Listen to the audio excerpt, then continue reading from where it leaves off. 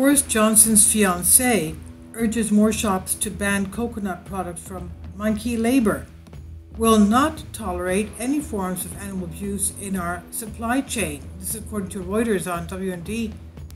Now, I have to admit, I'm shocked. I never even knew there was such a thing as monkey labor, bringing down coconuts. Now, Prime Minister of the UK, Boris Johnson's fiancée, Carrie Symonds, on Friday welcomed pledges by 4 British retailers to stop selling coconut products that use monkey labor in their production and urged others to do the same. Symonds, a conservationist, was responding to a report in the Telegraph newspaper that highlighted the use of pig-tailed monkeys taken from the wild in Thailand and used on farms to scurry up trees and harvest the coconuts. The report cited an investigation by the animal rights organization PETA, P-E-T-A, Asia.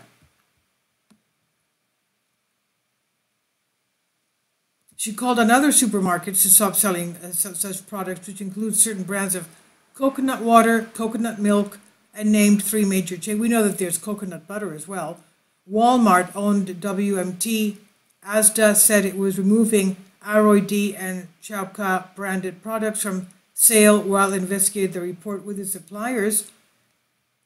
It said in a statement, "We expect our suppliers to uphold the highest production standards all the time and will not tolerate any forms of animal abuse in our supply chain."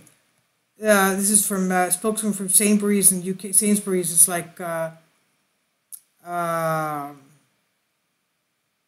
of the biggest supermarkets selling grocery products, and said it was actively reviewing its ranges and investigating the issue. They said we're also in contact with PETA UK to support our investigations. So good for her, Carrie Symonds. I didn't even know there was such a thing as monkey labor. I mean, you can understand now they're bypassing humans, using animals to do the work that humans used to do. Of course, they're not paying monkeys except for the food that they're giving them. Tell me what you think. This is really absurd. This is on WND.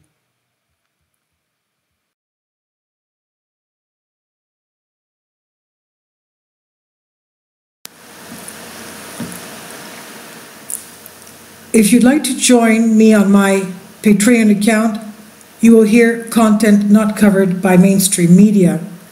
These riveting stories will be based on my research, and I will state my opinions and give my personal insight on diverse and controversial subjects and world events not covered by mainstream media, and not supported by YouTube guidelines. So whatever I have on my Patreon, most of those will not be on my YouTube channel. Please consider becoming a member today.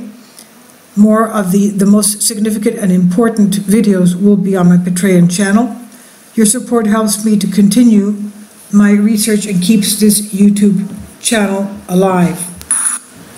And we depend on your support, your generous charity, because we help economically challenged families here in Athens, Greece, in Kapota, and we also help the young generation with university tuition and the community around our church. Thank you.